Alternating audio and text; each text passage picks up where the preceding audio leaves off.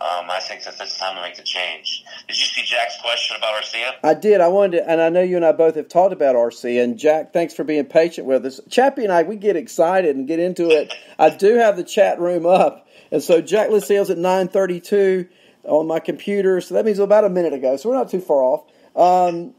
Arcia, I'll let you. You want me to go first or you? It's up to you. So you go if you want. Go ahead. I like Arcia. I really do. I think he's underperformed. Okay, I think he's a little better than Jose Peraza.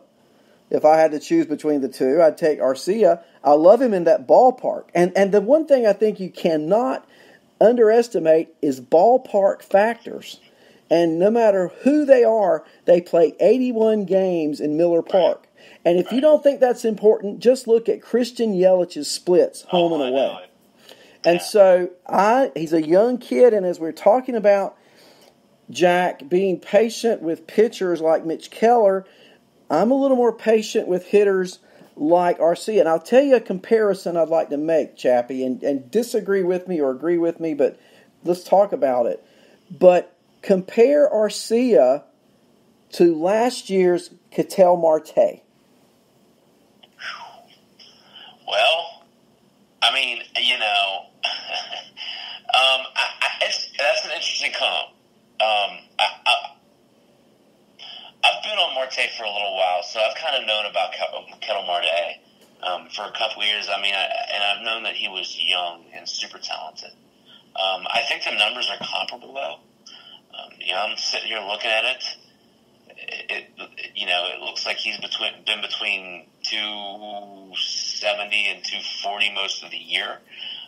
He's capable of giving you. I think Marte probably has a little bit more speed. I think Arcia potentially has the type of power that Marte's showing right now. I think that the batting average is, I think both of them you're probably looking.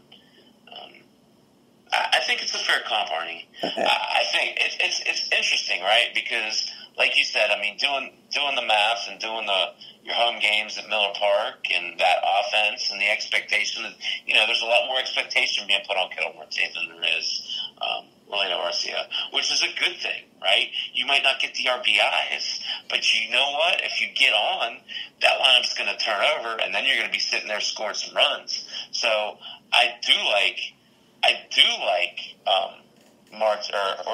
Arcia. I do think that he is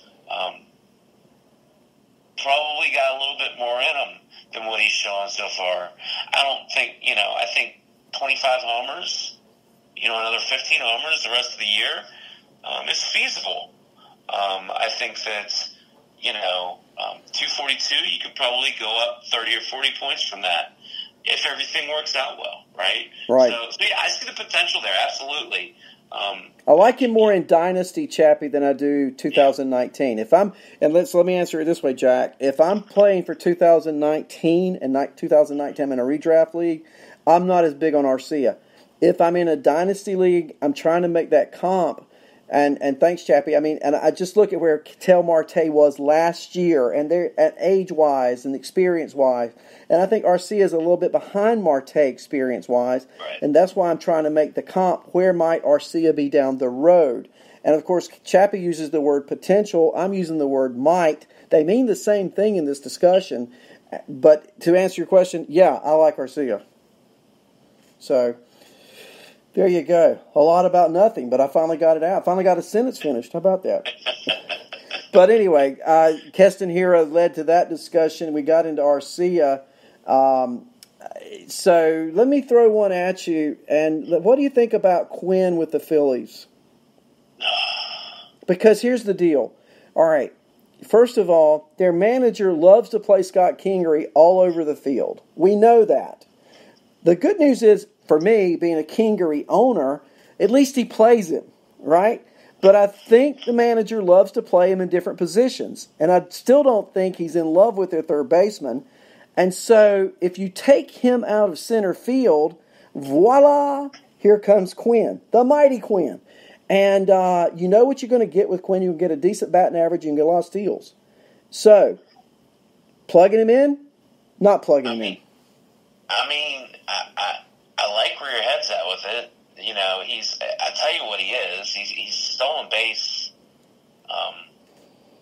possibility, and of course, you're always looking for that. He hasn't stolen many bases this year, but he does bring some speed to the table. I know he's been injured. He has some run power as well. So it's interesting. I'm a little bit befuddled by it because you do wonder what they're going to do there because they do have a sudden opportunity. So, I was always under the impression of Franco staying at third and Kingery playing center, but I think you're absolutely right when you say it like that. One of Kingery's best assets, and I was listening the other day, they were talking about, one of his best assets is his versatility. He's not a natural center fielder, but he's got good work ethic, and he likes to, hone his craft, so he's going to work and get better at it. That being said,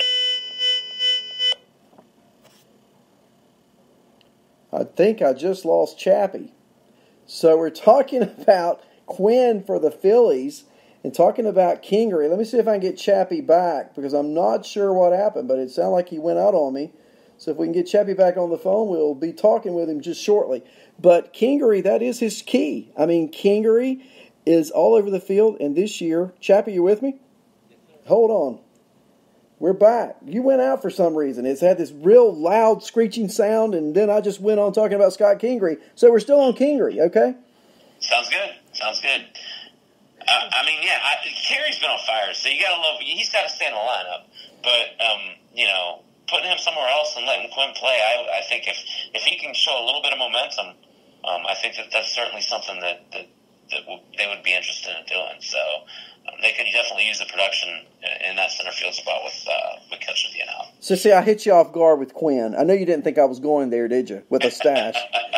I got some more, but it's your turn, and we got about time for about 2 or 3 more here, and then our time will be up. But give me another stash.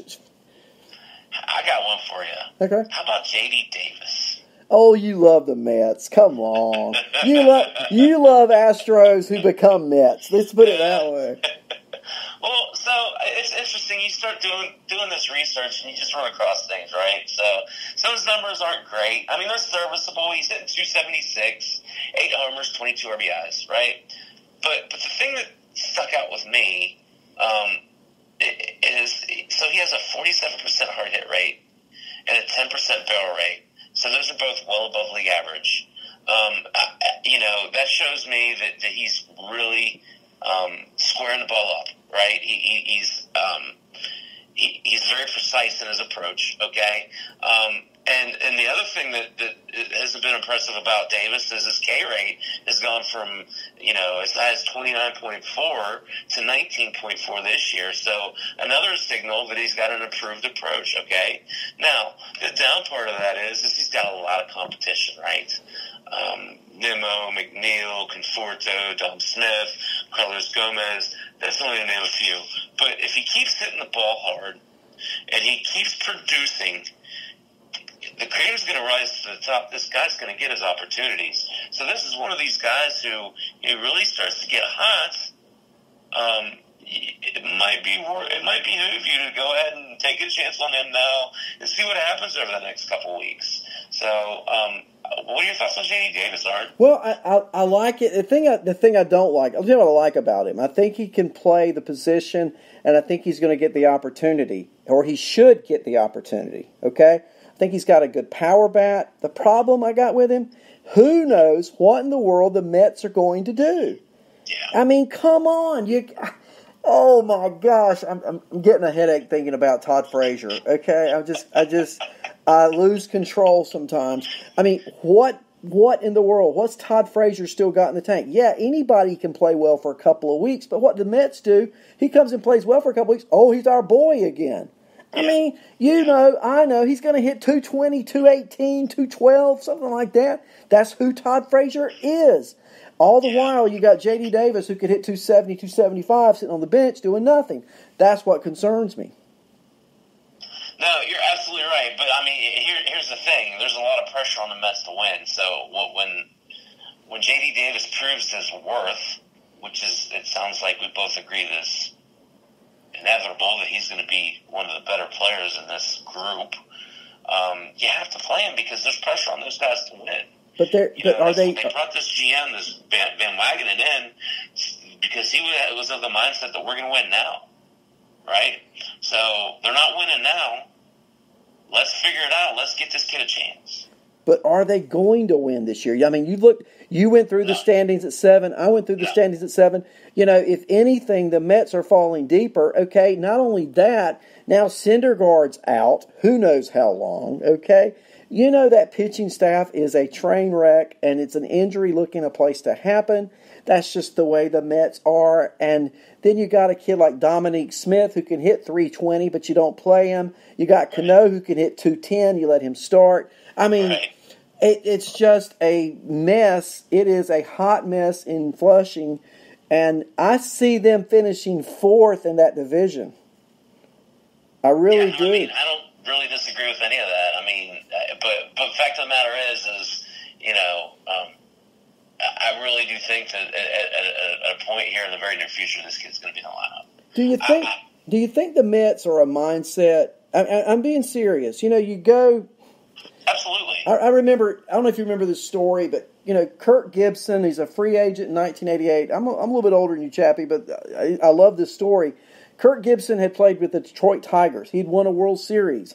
The Dodgers signed him in 1980 in the offseason after 87. The Dodgers were a 4th place team in 1987. They didn't know how to win. Okay? They didn't know how to win. That 81 team, Garvey, Say, Russell, Lopes, they'd all graduated and gone on. And now you're left with a different group of players, and they didn't know how to win. And Gibson comes into spring training, and it's obvious they don't know how to win. So he basically calls them on the carpet, I'm sure cusses a whole lot, and gets their attention. And that year, guess what? The Dodgers win. The Mets don't know how to win. And I don't know what they have to do, but the mentality in Flushing has got to be of a mindset change. And maybe a J.D. Davis who's played in Houston, you get me? Right. Who knows who's been around winning players, maybe that could be infectious. And that's another reason. Not only his talent, but he brings a certain element of winning that the Mets just don't have. I mean, I haven't counted it, but short of Robbie Cano in 2009, and that was 10 years ago, how many Mets on the current team have a World Series ring? I don't know the answer to that, but I'm going to bet no one other than Cano. There may be others. I don't know of them. So, my rant goes on. No, I'll tell you. I mean, it's one of those things where, these guys, like you said, Dom Smith's another good example. You get him in the lineup, however you have to do it, right? Sorry, I'm a little distracted here. Did you see Max Scherzer bunted a ball off his nose in batting practice? I saw where he got hit with a ball. I didn't know it hit him in the nose. He was bunting. I just saw it. And it deflected. I mean, he was like real lackadaisical about it, and it came up and hit him right in the face. I don't know. I think they said his status is up in the air. Oh my gosh! Just what the Nationals need too, right? Of course, I've been saying with the Nats, they're a July 4th team, and let's see where they are on July 4th, and that's getting closer and closer. We're now 16 days away from July 4th. Yep. If the Nats aren't any closer July 4th than they are today, wholesale changes in Washington. That's my take. And Mad Max, this is not our show tonight because we're talking about stashers, and you're certainly not going to consider him a stasher. But do they trade Mad Max? And oh boy, don't you know the New York Yankees, they're ready. Yeah, I mean, it would make sense. That's for sure. If you're not going to contend, you could definitely get a lot for them. We'll see. Yeah. We'll see. Chappy, guess what? What? You need dinner. I need to quit talking. And it's been a great night once again. Yeah, man, I always love it. It's funny because you prepare all this stuff and you always worry about not having enough, and then I still have too much. So. I think we could talk. I think this show could go on until 11 o'clock tonight with no problem if we chose to do it. And a lot of that's you, and I appreciate your preparedness and and I want to thank the guys that are still in the chat room. My chat room says there are 9 in the chat room that are live right now. Let's see who we got. We got, if this is true, we've got Lou, we got Andrea. I'm showing Cha-Cha is still with us. Doug Boyle. Who is DVDAK?